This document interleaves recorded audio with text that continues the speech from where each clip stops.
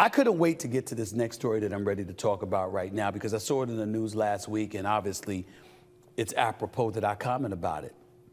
It's a story that can't be good news for NBA fans. No way in hell.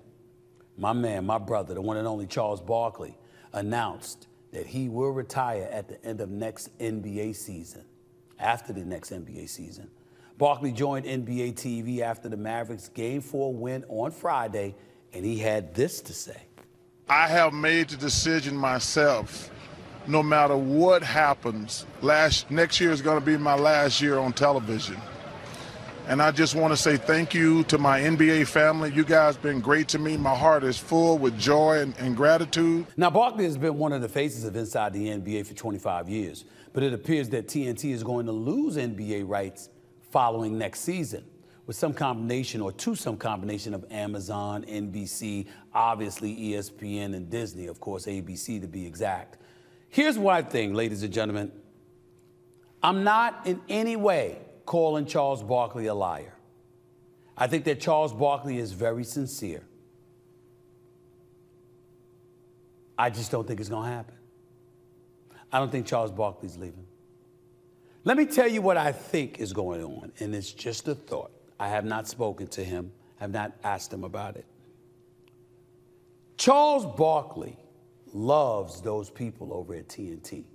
I'm not talking about just Ernie Johnson, Shaq, and Kenny Smith. I'm talking about all the people behind the scenes. And what Charles has publicly lamented was how Warner Brothers Discovery has handled the whole NBA situation. And how he feels like TNT employees are being thrown out to pasture, and it sickens him. So he doesn't just want to go away and go somewhere else while 150 to 200 plus people find themselves looking for a new job because they're out of a job, courtesy of this move. And that is the Charles Barkley you're hearing right now. A Charles Barkley that loves the people he works with, that loves a lot of the bosses he worked for, that loves some of the colleagues he worked with on the air, behind the scenes, of course. It's a family over there to him. And he can't imagine wanting to be somewhere else, working with or for somebody else, while those people are looking for a job. The same Barkley that said, I've had my time and I'm about to give it up. Let those same people be out of a job. And somebody tells Charles Barkley, you know what, your production company could produce your own NBA show and everybody will flock to you and he could keep those people employed. I'm willing to bet my check Charles Barkley would do it just for them. Because no matter the fact that he's the round mound of rebound, he's the mouth that roars, he'll tell it like it is, or how he thinks it should be, et cetera, et cetera. The brother's got a heart of gold. He's got a heart of gold. He's one of the best human beings you'll ever see in your life. And those people are people he cares a great deal about. And it's because he cares so much about them. I'm not saying he's lying. I'm saying don't believe he's going for good. Don't believe it. I don't believe it for 1 second. His voice is too powerful, it's too influential, it's too enjoyable. And he loves the game of basketball too much. He ain't 80. He's still got a lot of life left in him.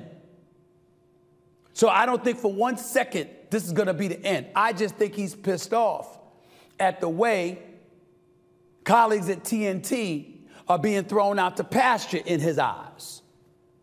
And he'd rather walk away than work for somebody else while they find themselves looking for a job because he feels that sick about it. That's Charles Barkley. If you know him, that's what you know about Charles Barkley. That's who he is. That's who he is. So what I would say to you is stay tuned. Anything's possible. The other thing is, one thing I will get on Charles Barkley about. You know, he talked about Jamal Crawford, Vince Carter, and others passing the baton to them. Let me say this to you. You ain't gonna find too many people on the planet that love Jamal Crawford more than me. I love the brother. My nickname for him was And One. He could boogie on anybody. The brother was spectacular. especially one-on-one basketball. The brother was spectacular. Love Jamal Crawford, JC special.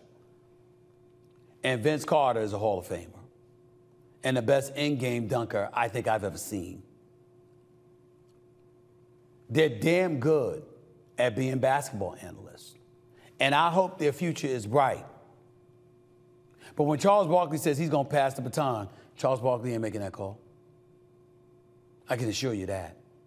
Charles Barkley is not going to decide who his successor is in that particular seat that he sits in. It's not going to happen. It's not going to happen. They're good. Hell, they're very good. But I'm telling you, it don't go down like that. Take it from your boy, Stephen A. I'm telling you what I know.